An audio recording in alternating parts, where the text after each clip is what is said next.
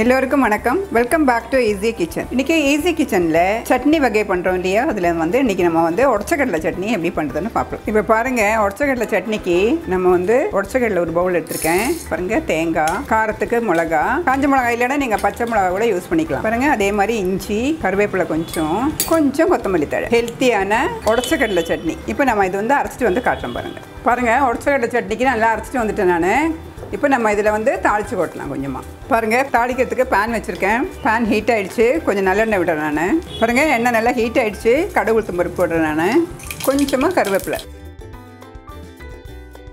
பாருங்கள், ஹெல்த்தியான உடச்சக்கடலை சட்னி ரெடி ஆகிடுச்சு. பாருங்கள், இதுவும் தோசை, இட்லி, கோதுமை தோசை, ராகி தோசை, எல்லா தோசைக்கும் இந்த மாதிரி நீங்கள் சட்னி பண்ணி குழந்தைங்களுக்கு கொடுக்கலாம். பெரியவங்களும் சாப்பிட்லாம். அவ்வளோ ஹெல்த்துங்க. அதில் அத்தனை நியூட்ரிஷன்ஸும் இருக்குது இதில். இந்த மாதிரி நீங்களும் இதே மெத்தடில் செஞ்சு பார்த்துட்டு கமெண்ட் பண்ணுங்கள், ஷேர் பண்ணுங்கள், சப்ஸ்கிரைப் பண்ணுங்கள்.